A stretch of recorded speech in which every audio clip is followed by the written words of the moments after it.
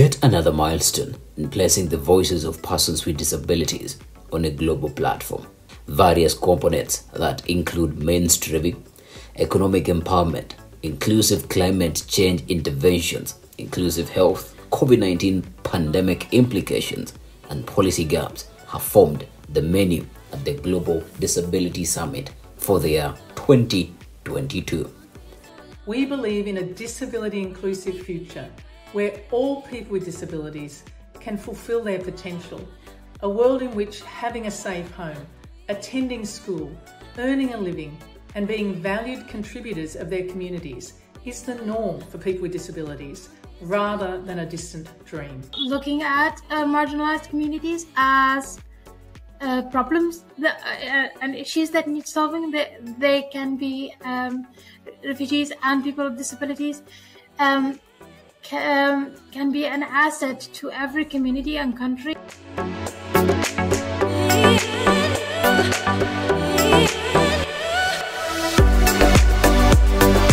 Whether online or physical, we have attended the 2022 summit, but our shoulders as persons with disabilities are still heavy laden.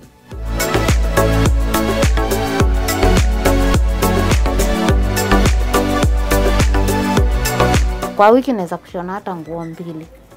Sasa inakuwa changamoto ni hiyo. I've been working here and there to get a support, and up to date for 9 years I haven't received anything. Facing a lot of challenges, like there's some personal things that I'm using, like diapers.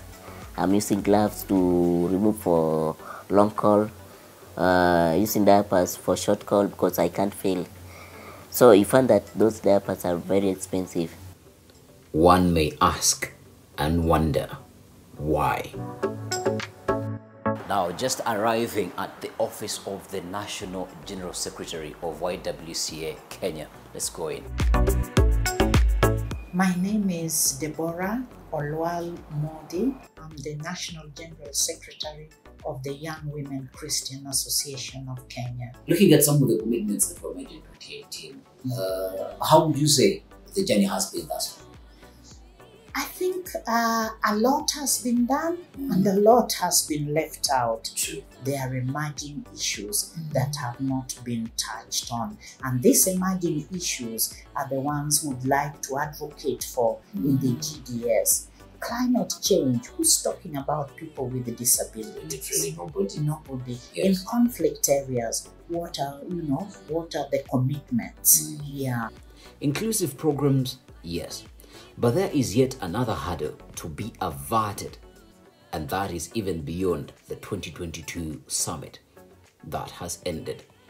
The capacity of organizations for persons with disabilities to build evidence-based advocacy. So the gap YWCA is feeling is that it's actually helping to document, to build evidences of some of the issues, the challenges that they face, yes. To show, to confirm to their stakeholders, the duty bearers, that these are the gaps. Yes. So YWCA, in partnership with other organizations, and one of them is ANDI, yes. Action Network for the Disabled. Yes. That has come on board to help us even document some of these best practices and the challenges. Yes. So that is something that will be used today, tomorrow, and the days to come in the advocacy processes.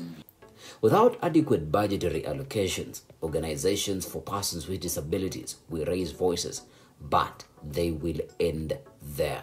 The National Council for Persons with Disabilities here in Kenya plays an integral part in making sure that the commitments that were made by the Kenyan government back in 2018 in the inaugural Disability Summit are achieved. I am here to speak to Mr. Francis Anyenda. He is the Assistant Director of Public Communication here at the National Council for Persons with Disabilities.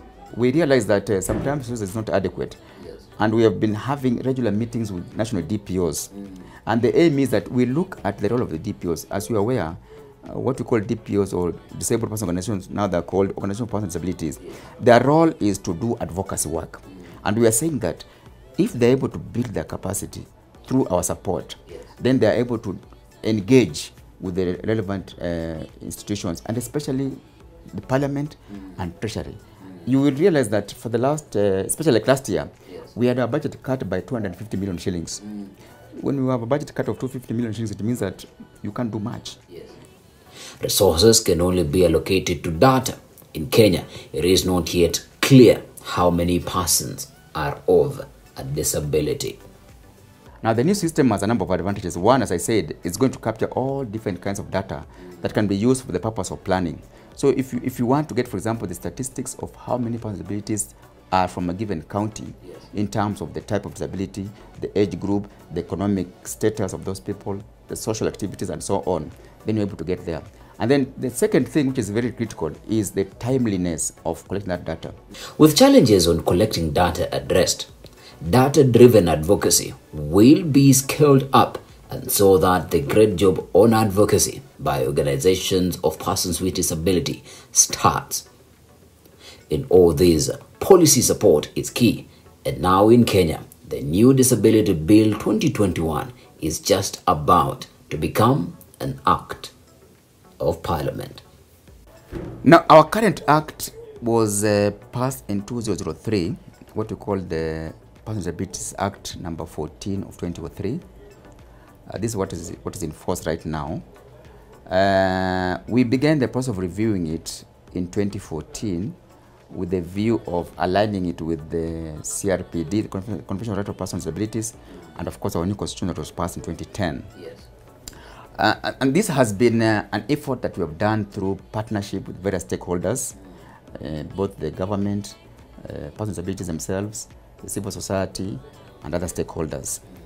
And through a lot of engagements, the bill, as it is now, it's 2021 bill, has already been drafted by the AG and taken into a number of engagements. And now the bill is in the National Assembly.